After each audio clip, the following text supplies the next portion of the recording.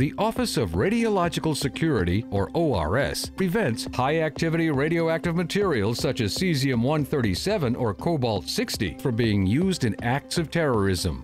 One strategy ORS employs to achieve this mission is to reduce reliance on high-activity radioactive materials by promoting the development and adoption of non-radioisotopic alternative technologies here in the U.S. Through its Cesium Irradiator Replacement Project, ORS is offering federally funded incentives to healthcare and laboratory facilities to replace their cesium irradiators with X-ray devices.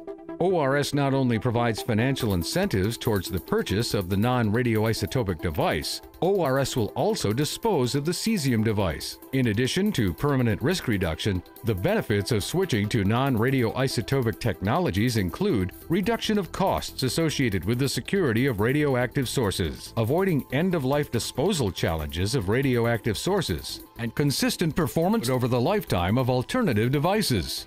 For more information on the Cesium Irradiator Replacement Project or alternative technology strategies to help secure your business, your community, and your country, contact the Office of Radiological Security.